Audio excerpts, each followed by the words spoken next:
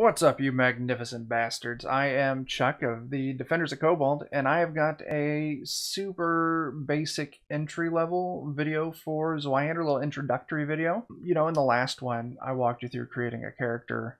You had a blast. It was great. Don't you fucking lie to me about it. But this one, I want to take it real basic on this shit. How to do skill tests, like first chapter of how to play, just in case you're confused about it. I know that book's a fucking beast. So we're going to talk about that, how to make a skill test. You know, you sit down at the table, GM says, hey, roll me a standard survival test. And you're fucking panicking like, I don't know how to do that. I don't know what things I need to look at to even figure that shit out. Well, I'll walk you through it. It's pretty simple once you get the basics of it. So in any skill test, and there's three things you're going to look at. First off is going to be the primary attribute associated with the skill. So for all the skills here, each one belongs in a little category for a primary attribute. So you just got to find out which primary attribute is associated with the skill you want to roll. So I'm going to use an example. Say you sit down, GM says survival standard, right? So you know you're going to do a survival test and it's a standard difficulty. If we look at survival here, the three things we got to look at, right? We got to look at our primary attribute. That's 49. So make a mental note. 49 is the start of this little formula. Next up, do you have a skill rank in this? Skill ranks are something you would have gained through character creation, and then your profession gives you access to certain skills. You can unlock those skills using RP, and as you progress in the game, you'll get access to more skills, and then when you move into the higher tiers of gameplay, you'll get access to multiple ranks in a single skill. So we're looking at survival here. So my primary attribute, 49. Cool story. My skill rank. I have a skill rank in survival. The way skill ranks work is they add a +10 to your primary attribute. So I have a 49 for perception. I have a skill rank in survival, so I get to add a 10 to that. So my survival skill is it's a 59. Then we got to look at the difficulty. Most character sheets have a little difficulty chart on the bottom. If yours doesn't, you can hit up page 18 in the revised core rulebook. There's a little difficulty chart there. But for a standard skill test, there's nothing. It's a 0, so it doesn't add, it doesn't take away. GM says, roll me a standard survival test. You're like, shit, cool, my perception's 49. I got a skill rank in it. That makes it a 59. That makes 59 my target number. I have to match or roll under that 59. So if I go to my dice roller, I roll a 27.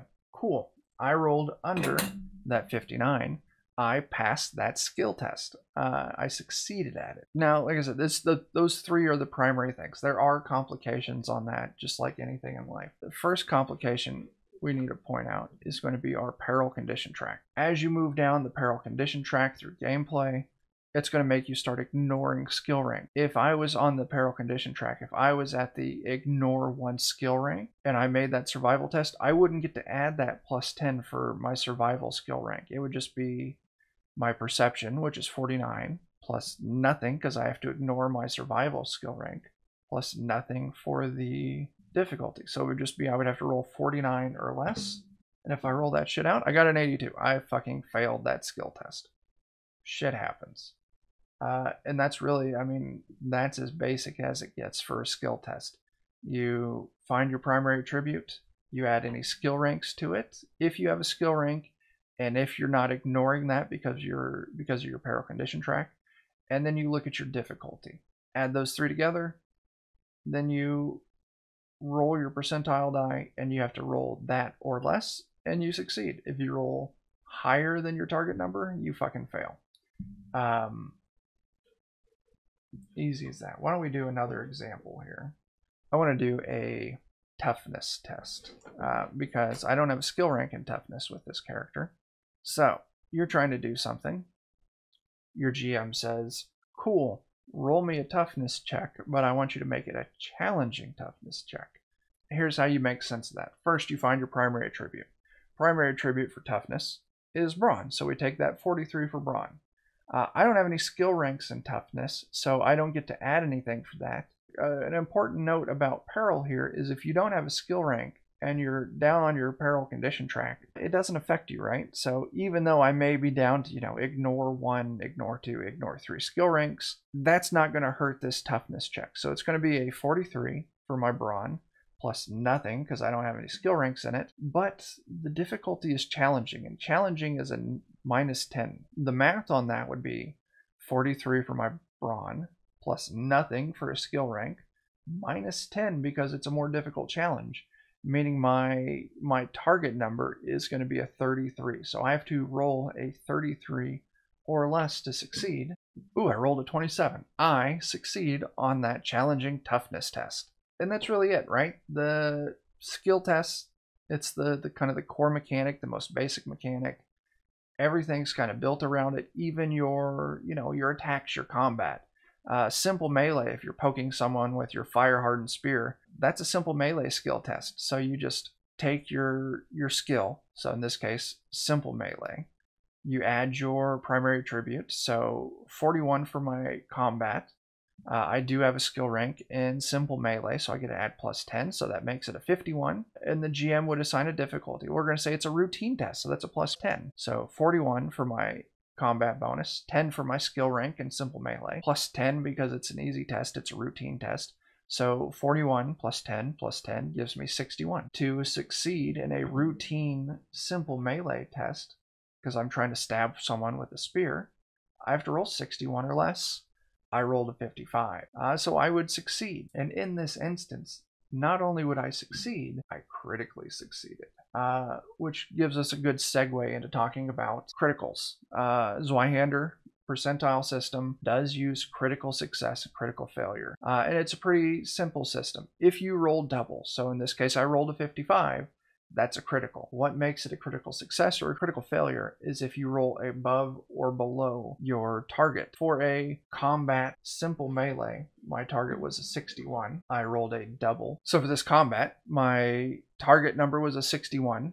I rolled under that, so I succeed, but I rolled doubles, which was a 55. So it's a critical success. And kind of depending on what you're doing will determine what happens with criticals. So that's explained on page 19 of the revised core rulebook. And everything else, and your GM will kind of help translate what the critical success, critical failure mean. So if I had that 61 as my target and I rolled a 77, okay, cool, I rolled doubles, it's a critical, but I rolled above my target, so that makes it a failure. I critical fail. And also, if you roll a 1, it's always a critical success. If you roll 100, it's always a critical failure. So that's kind of how criticals work in Zweihander when you're making skill tests. The next little segue here is going to be assistance. You're not alone. You're usually a member of an adventuring party. And if you're trying to make a skill test, your friends can help you out. There are some rules on that explained on page 20 of the revised core rulebook. And it's the assistance feature in this. It's pretty fucking simple. If someone wants to assist you, they have to have a rank in the skill they're assisting with. They have to be available to assist you. They can't be, mid-combat and say, oh yeah, I assist him on moving this fucking boulder.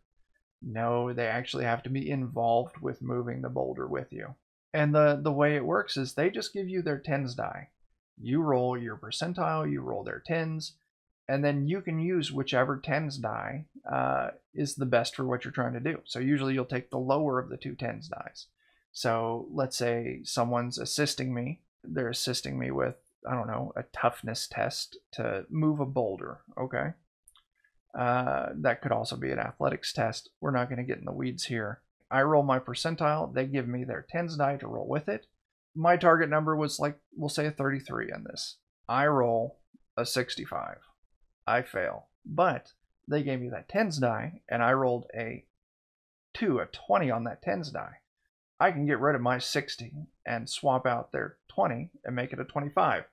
Because they assisted, I succeeded. So that's kind of how assistance works. Once again, page 20. Another thing that can affect your skill test is flip to fail, flip to succeed. Mainly, I want to talk about flip to fail here, because you see some of these skills have little asterisks next to them. That means it's a special skill. In order to perform a skill test in a special skill, you have to have a skill rank in it. And if you don't, there's a punishment, essentially. And that is called flip to fail. And it's a really simple mechanic. Let's say I am making a skullduggery test, okay? We're going to say it's a standard skullduggery test.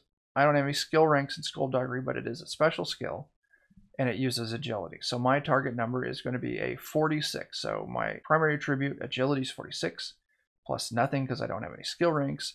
Standard difficulty has to be 0, so 46 plus 0 plus 0. 46 is my target number. But it's a special skill, and if I don't have a rank in it, I have to flip to fail. So 46 is my target. I roll my fucking die, and it comes out to a 25. Cool story. Usually that would be a pass, but on a flip to fail, you take your tens die, and you take your singles die, and you flip that shit over, and you have to take whichever is the higher. So 25 would pass, but since it's flipped to fail, I have to turn that into a 52. I failed my test. There are situations and certain skills you'll have where you'll actually get to flip to succeed, where it's the same thing. If my target was a 46, I rolled a 52. Wait, I got flipped to succeed. I could turn that 52 into a 25. Mainly it's talents and traits that allow you to do that. But for flip to fail, if you're trying to make a skill test and a special skill, one of the skills with an asterisk, you're going to have to flip to fail if you don't have a rank in that. Okay, I kind of touched on this just a second ago. Some of the things that can affect this shit are talents, drawbacks, and traits. They'll affect your skills and shit. Sometimes good, sometimes bad. Sometimes you'll get to flip to fail, sometimes you won't. So example, if you have the book Mangaush and you're looking at Pioneer, it has an ability that lets you flip to succeed on athletics tests. That's fantastic. Or if you have a character and you took the drawback, was it crop ear or whatever the name of it is, any awareness tests you use or scrutinize or eavesdrop, anything where you're using hearing as the driving force for that skill test, with the crop ear drawback, you have to flip to fail on that. So it's a penalty because, you know, your ear's fucked up. And that's really all the mechanics there. You got skill tests, the difficulty, how criticals work, how assistance works, flipping your results. The next thing we're going to talk about is your fortune pool. That's on page 24. Every time you sit down on a session of Zweihander, the party gets fortune points. You get 1 fortune point per player, plus 1 extra fortune point. So if you have a 6-member party, you're going to start with 7 fortune points. Fortune points are explained on page 24, but the thing I specifically want to get at for skill tests, you can expend a fortune point to re-roll a skill test as long as it wasn't a critical failure. So if my target was 46 and I rolled a 48, that's not a critical failure. I could expend a fortune point. It'll let me re-roll it, but I have to take whatever that re-roll is. So I could turn that 46 into a 77, a critical failure, and I'm stuck with that critical failure. Or I could turn that 46 into like a 25 or a 33, and I could get a regular failure or a critical failure. So you can use fortune points as a re-roll as long as it's not a critical failure. You can't re-roll crits. So that's the mechanics of it, right? You should have a decent grasp of it. It's just your primary attribute plus skill ranks, as long as they're not canceled out by peril, and your difficulty rating. You add those 3 things together, you roll your percentile, you need to hit that number or less, and if you do, you win, and if you don't, you lose, and easy as can be.